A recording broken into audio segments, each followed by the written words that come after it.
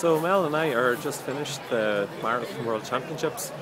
Start off with the course. It was 108k, 2,700 meters of climb, and to put it mildly, it wasn't really the most interesting course that I've ever done.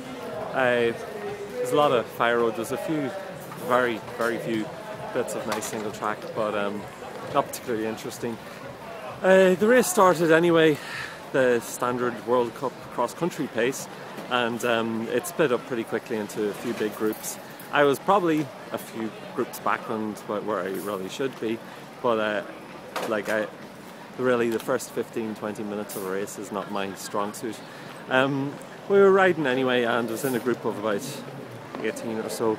It split, and I was on the wrong side of a split, and eventually I got crossed to those guys, and we were riding along anyway, and I know it was just lots of going uphill, going downhill, going uphill, going downhill. No big climbs. There was a lot of climb obviously, but there was no big climbs. It was all short 2-minute climbs, 3-minute climbs. So nothing particularly sustained, and I really do like sustained sort of tempo climbing. But there was no big descents on either, so there's not that much recovery. It's like a very long cross-country course stretched out, except without the good descent bits. So I'm really positive with the course, aren't I? Yeah, so I was riding around in the groups anyway, a bit bored.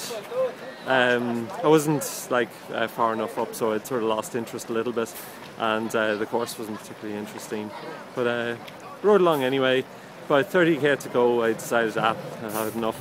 I'd ride a bit harder, and I dropped everyone I was with anyway, and passed another 5, 6, 7 riders, something like that, and then finished up 4 hours 15, something like that.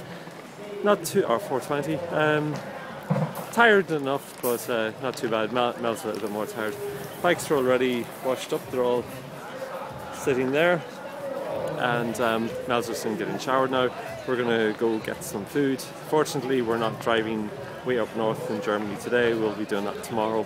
So Mel has 800 kilometers of driving to look forward to. Usually I drive, but this time Mel, since we're in Germany, Mel decided to take it. That's it. The weather was a bit Irish today, actually. It was quite nice most of the time. It was about 22 degrees or so, and then it rained a bit towards the end, but it's not too bad. Anyway, that's it for now. I'll probably write more later.